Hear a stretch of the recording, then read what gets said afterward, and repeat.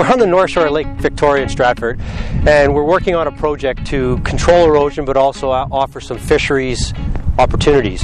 So over the last few years we've been working on fisheries enhancement work with log crib walls, with wooden cover structures and other stabilization measures. So here we have a platform. It's a log crib structure.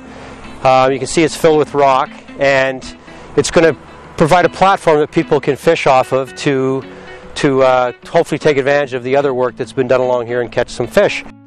This has been really a community effort, everything from the local community, the people, but there's been a lot of gracious funders in this project. Fisheries and Oceans Canada, through their Community Partnership Fisheries Program, has contributed a significant amount of money. The local Avon River Environmental Association and the Stratford Rotary Club have all contributed. In addition, Festival Hydro has given us 17 used hydro poles as a support for the structure, and Home Hardware has given us a small donation to the project as well. And coming down here and realizing, great, like you have something that's good for fish habitat, it's helping erosion, but at the same time it's building something usable.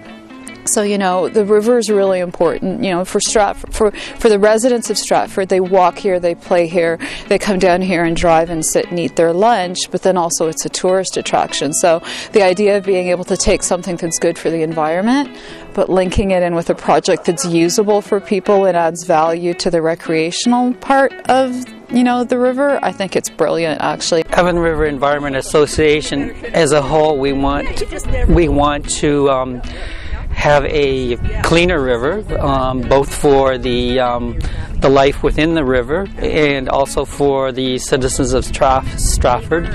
Rotary has a long history of being interested and involved in environmental projects around the community, and we have done a number of projects with Upper Thames River Conservation Authority over the years, and it's been a very fruitful partnership. The Avon River and Lake Victoria are such an integral part of the city of Stratford, both for our local enjoyment and for the enjoyment of visitors, that work to help stabilize the riverbank.